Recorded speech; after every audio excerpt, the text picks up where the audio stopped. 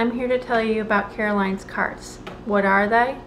Well, they're a special needs cart for kids who have mobility issues and maybe are too big for the regular grocery cart but still need a safe place to sit.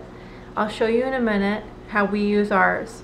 Our local grocery store about a year ago got one after I saw one online and was having the problem as a single parent to go and put my daughter safely somewhere.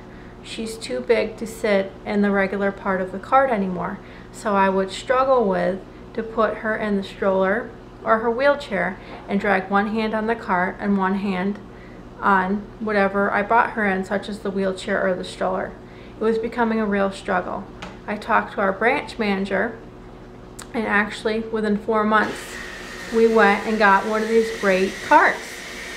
They're so great. They hold up to 200 pounds. They have a full harness that goes, so there's full support. There's no taking a lap belt off and trying to get away. They have full support, great for the head, great for the neck. We actually put cushions in around ours. So I'm going to take you guys and show you. And also, if you ever do need one, just talk to your local branch manager. It's as easy as that. What do you think? Are you sitting in the cart waiting for your cheese? Say yes, it's very comfortable. Yes. You're such a boss today. So this is our Caroline's cart, as you can see, and it's got a full point harness on it. It's just a regular grocery cart that's been modified to fit to be a regular cart.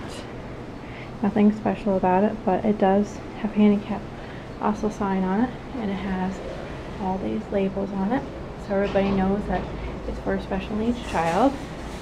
And they're really great. Check them out.